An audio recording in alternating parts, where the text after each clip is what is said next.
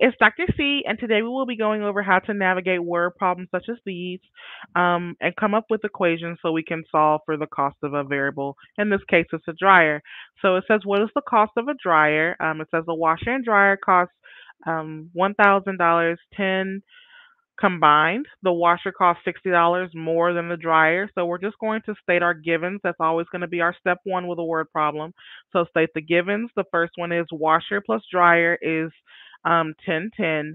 And then washer is 60 plus the dryer. Okay. After we do that, we then are going to substitute the values. As opposed to writing W plus D, we're going to do 60 plus D equals 10, 10. After we do that, you're going to combine. So it starts with 60 plus D. So there's two D's here, so we can just do 2D plus 60. You can also move this over, the 60 over to this side.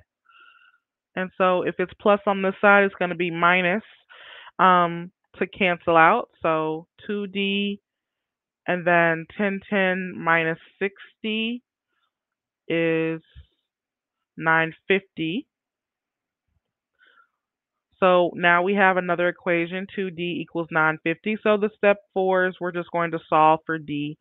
And so we have 2D equals 950. You would essentially divide by 2 on each side. Okay, 950 divided by 2 equals 475.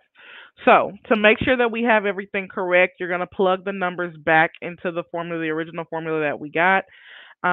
So step 5, find the washer and dryer, or W and D. So we know that D is 475. We know that washer is 60 plus D. So to get washer, we're going to do 60 plus 475, which makes washer 535. So then we plug it back. Washer and dryer equals 1010. So 475 plus 535 equals 1010. So your final answer for this question, which is just asking what was the cost of the dryer, is 475. Okay. I hope you found this video to be helpful. If you have any additional questions, please feel free to reach out. All right.